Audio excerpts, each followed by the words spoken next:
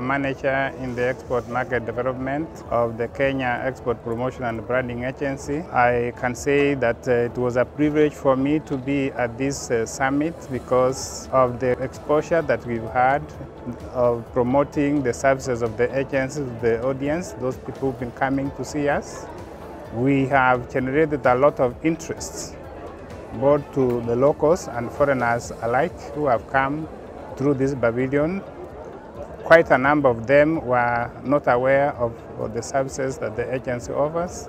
We've had the opportunity to explain this to them, and a lot of them have signed up for the product development program. I can say I was privileged to recruit 7 enterprises who are likely to participate in the forthcoming Dar es Salaam International Trade Fair. We are pursuing those leads to see to it that each of these have paid and actually come to participate in this event. We have also had an opportunity for foreigners and Kenyans alike who have come to see us, sampling some of the products that are being displayed by some of the adoptees of the product development program. Since morning, every day up to evening, we see people coming to test our coffee.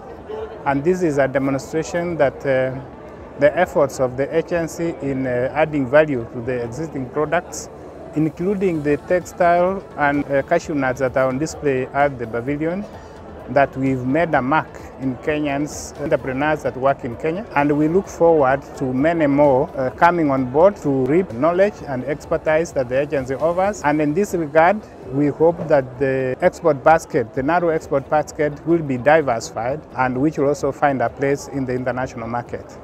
I wish to recommend that the agency takes the opportunity offered by international exhibitions that come to this country with the strides and ensure that they don't miss any, because these are some of the platforms that we have of availing the services the agency has. And through this, we are able to interact and serve Kenyans of all kinds.